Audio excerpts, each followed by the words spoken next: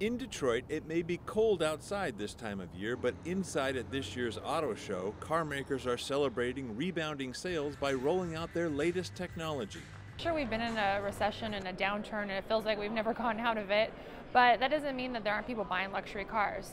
The compact in the luxury segment is really important. It's the entryway for a lot of consumers to get into that brand. Up until now, the domestic manufacturers haven't had a lot to compete in the small premium marketplace. But Cadillac is entering into this luxury small car market with a car that's very lightweight, it's got a lot of horsepower, and it's also full of technology. The sporty German luxury cars like BMW's 3 Series and Mercedes C-Class are getting some American competition. Whether it's BMW, Mercedes, Lexus, or Audi, they're all great products.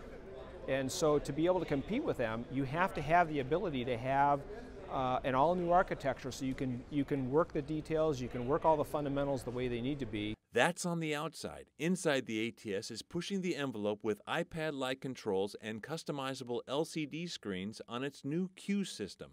With a command either on the steering wheel or on the touchscreen, you can access all kinds of voice commands in natural voice rec, just like I'm speaking right now, to be able to tune the radio, to be able to call your home, call your friend, to be able to get to an address.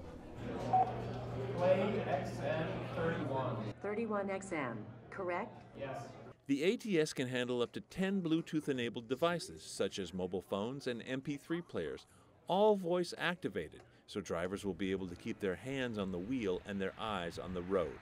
I'm Chris Hansen.